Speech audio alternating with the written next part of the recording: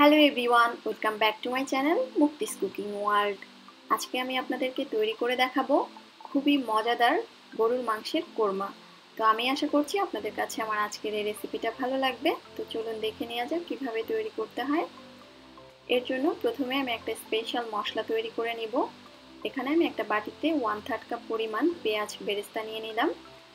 নিয়ে নিচ্ছি 1 টেবিল চামচ পরিমাণ কাজু বাদাম, আপনারা এখানে কাঠবাদাম অথবা পেস্তা বাদামও ইউজ করতে পারবেন।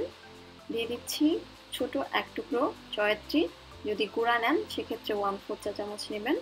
আর নিচ্ছি একটা জয়ফলের 6 ভাগের 1 ভাগ, আর এটারও যদি গুঁড়া নেন সেক্ষেত্রে 1/4 চা চামচ পরিমাণ নিতে হবে।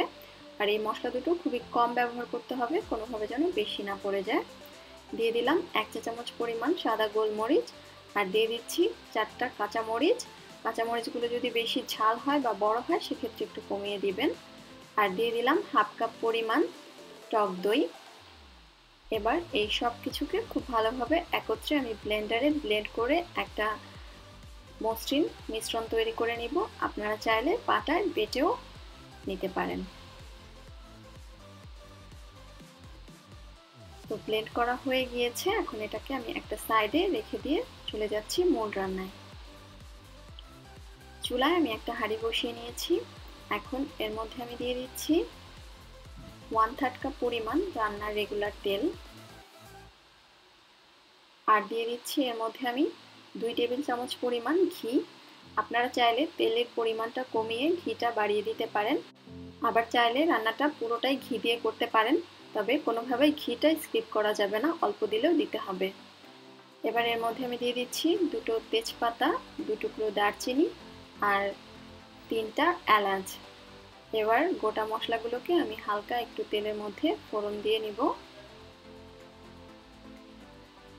গোটা মশলাটা হালকা একটু ভেজে নেওয়ার পরে এখন এর মধ্যে আমি দিয়ে দিচ্ছি 1 কাপ পরিমাণ পেঁয়াজ কুচি।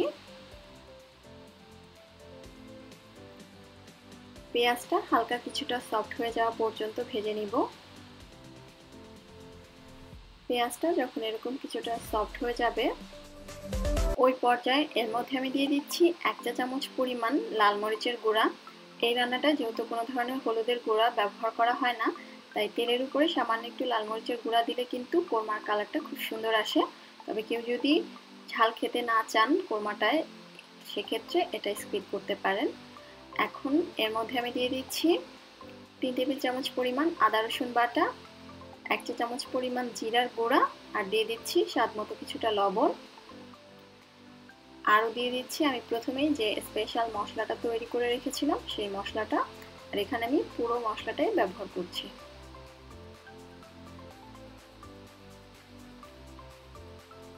এবার এই সব কিছুকে খুব ভালোভাবে একত্রে আমি একটু কষিয়ে নিব। মশলাটা আসলে যত ভালোভাবে কষাবেন কোরমাটা খেতে তত বেশি টেস্টি হবে। চেষ্টা করবেন একটু সময় নিয়ে মশলাটাকে ভালোভাবে কষিয়ে নিতে, যতক্ষণ পর্যন্ত তেলটা উপরে উঠে না আসবে এবং মশলা থেকে খুব সুন্দর একটা ফ্লেভার না বের হবে ততক্ষণ পর্যন্ত মশলাটাকে কষিয়ে নিতে হবে।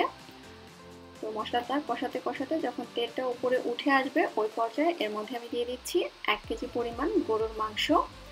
আর এখানে হাড় চর্বি সহ মাংস নেওয়ার চেষ্টা করবেন।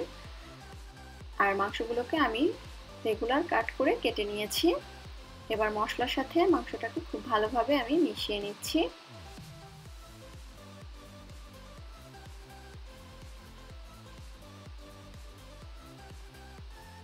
মশলার সাথে মাংসটা খুব ভালোভাবে মিশিয়ে নেওয়ার পরে এখন আমি এই মাংসটাকে ঢাকনা দিয়ে ঢেকে চুলার আঁচ মিডিয়াম লোতে রেখে মিনিট 15 কষিয়ে নিব।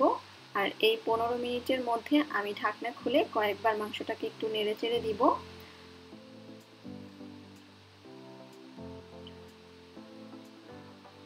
তো প্রায় 15 মিনিট পরে আমি ঢাকনাটাকে খুলে নিচ্ছি। আর এই 15 মিনিটের মাঝখানে আমি 3বার ঢাকনা খুলে মাংসটাকে নেড়েচেড়ে দিয়েছি।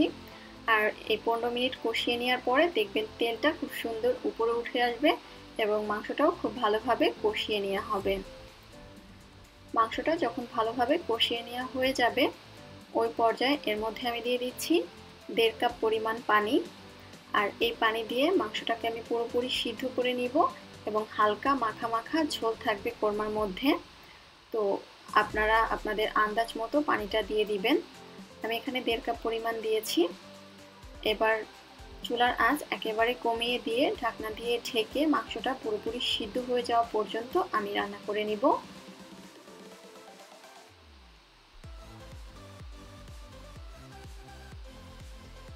প্রায় 40 মিনিট পরে আমি এখন ঢাকনাটাকে খুলে নিচ্ছি।